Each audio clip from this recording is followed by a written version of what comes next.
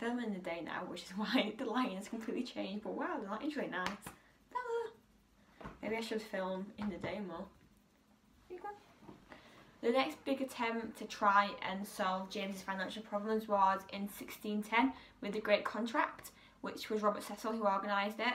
And the deal initially was in return for an annual grant, so money each year, of £200,000 and the £600,000 one-off debt payment. The cash is there anyway. And then the Crown would abolish things such as wardships, purveyance, feudal tenures, etc. And then the deal was agreed after a month of negotiation, but they had to change it a little bit. So Commons agreed to pay £100,000 as a grant and then would get £200,000 a year.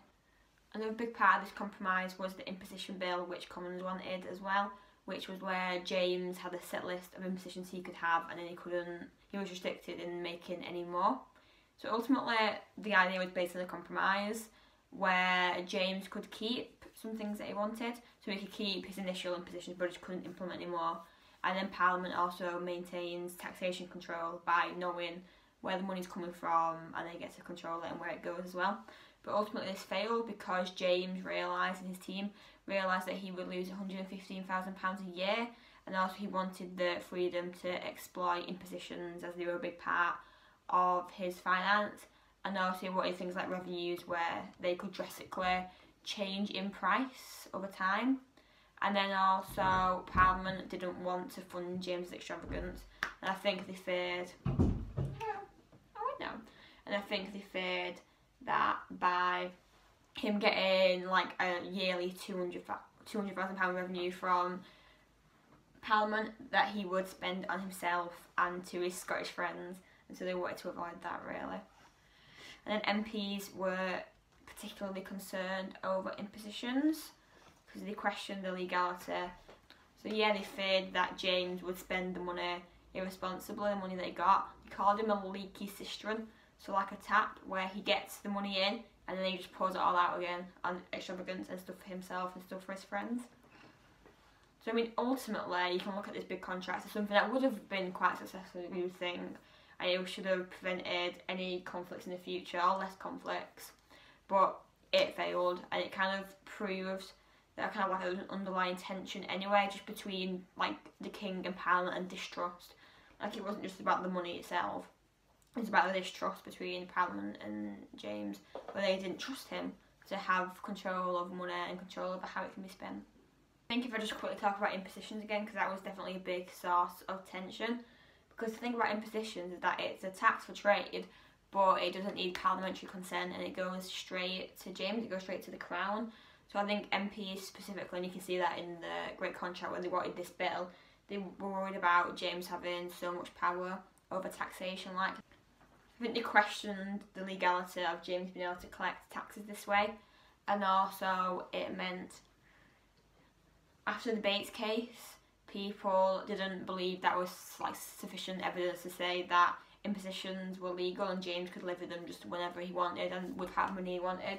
They were still concerned over that, which was a great source of tension. The way that James tried to get more money was through custom farmers, which was, instead of customs being paid directly to the Crown could kind of give the right for individual people or like companies to collect the tax themselves, so it could be sold by the Crown to people, to merchants specifically. And so it was good because it encouraged these custom farmers to be very diligent in collecting it, because they would get any excess profit, so it kind of encouraged them to try and collect it properly and to the full extent. And also it was a good source of patronage for James, so it was a way to kind of get people connected to the Crown and get them loyal to the Crown. Oh no, you are so beautiful. Custom farmers were also good because it gave James a regular source of income, because it would be paid on like I'm not sure if it was like a monthly or yearly basis, but it wasn't like customs coming in and out randomly.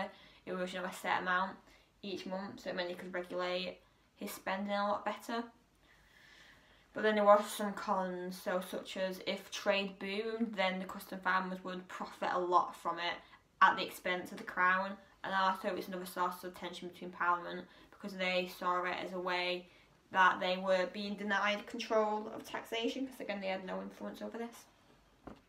Another way, from 1612 onwards, after the death of Robert Cecil, James tried to collect money was through selling titles. So, for example, he started by selling knighthoods, and he also made up a title called baronets, which could be sold. And they were £1,000 to buy, but then they became problematic where not many people bought them. It was no more than 200 people, but it meant that they lost their prestige and their value. So the market ultimately saturated. So the price fell significantly from £1,000 to £220. So that became useless. It stopped making any profit. And then after 1615 and the failure of the Adult Parliament, which I'll get to in the video on the parliaments, James then started to sell earldoms, and then the number of earls ultimately rose from 28 to 65. So it rose from 28, the number of earls rose from 28 in 1615 to 65 in 1628. So that did raise a lot of money ultimately. I think it was a successful effort from James. But then there was some problems where a lot of the money that was raised fell straight into the hands of the courtiers again, so they would just spend it on themselves. It was still quite a corrupt system. And also it angered a lot of people, I think also rightfully so, because they would think that titles like these should be awarded on merit and not just given because you've got enough money to buy them. Essentially, it kind of loses the point of it. The next attempt at helping the financial situation in the next attempt to reform the financial situation in England came from a merchant called Cockayne, I think you say it, I'll put the name up there. And it was his scheme in 1614, and he persuaded the king to prohibit the selling of unfinished cloth to the Netherlands, because they had a little system where they would sell unfinished cloth to the Netherlands and then they would finish it off, they would do the dyes, etc. But he thought if they only sold finished cloth, then they could make much more of a profit from it because it'd be finished, so it'd be worth more, and also it would increase employment in England and a new way for England to make money where they could start a dyeing business of cloth. Yeah, ultimately this failed because they couldn't find the capital, they couldn't find anywhere to sell this finished cloth to, because the Netherlands just changed their trade and they just bought unfinished cloth from elsewhere so they could continue their dyeing industry. So that didn't work, and also nobody in England was really experienced in dyeing cloth, so even at home they couldn't find the market to dye the cloth, so ultimately the scheme failed and James gave up on it by 1618. Another way that James tried to make money, it becomes more important in Charles's reign, but with something called monopolies. So if you have if I had a monopoly of forks, I'd be the only person who could sell forks. So having a monopoly gives that person the sole right to sell that product, and it was something that could be bought from the crown, so you could buy the monopoly of forks from the crown and then only you could sell forks, which was productive in the sense that it meant people could make a substantial amount of money from that because there was no competition.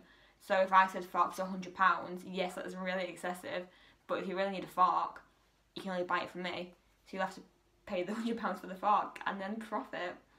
But then there was some problems with it, it caused a lot of tensions because people didn't like it because it meant that they were paying too much for products in some cases, so it was something else that Commons wanted to abolish. The final thing that we can look at is Cranfield, who was Lord Treasurer from 1621, and he had, I think he generally did want to reform the financial situation. He had a policy where he wanted to increase revenue and then cut down expenditure, so get more money coming in but then less coming out on stupid things. So he attempted to control James's generosity, similar to what Cecil did with the Book of Bounty. So he wanted to screen all grants, so he had to decide whether the courtiers could get these grants or not, to try and reduce how much money James is given unnecessarily. But ultimately I think he was successful, he cut down spending in a lot of different areas, so in places like the Navy, in the household and the court and stuff like that. From the Navy, the household and the wardrobe, he saved £150,000 a year, which was better than what anybody else had done so far. He also received a declaration from James in 1622 where he promised that he wouldn't give any more grants of big items or things like land and stuff like that. However, this didn't really happen because it's James and he loves to give stuff away. So Buckingham asked for £30,000 for a new house, James was like, sure. So ultimately he was relatively successful, but this was completely undermined because of foreign policy, and Cranfield didn't want to support a war with Spain, which was becoming popular. We'll talk about that later on with Buckingham and Charles. He didn't want to support this because he knew it would be detrimental to the Crown's finances, which he had tried so hard to reform, and so this ultimately led him to be impeached by Charles and Buckingham, who wanted war with Spain and opposed anybody who didn't want this war. I think James wasn't happy about this, but he didn't do anything significant to stop it because he was influenced too much by his son and his favourite. I think that's the main points for James and finance, but just at the end of James's reign, essentially nothing has been helped and royal finances are still really uncontrolled. Debt was getting towards £1 million, so Charles is going to be the one now who had to deal with this, and we'll see how he does in later videos. Thank you for watching.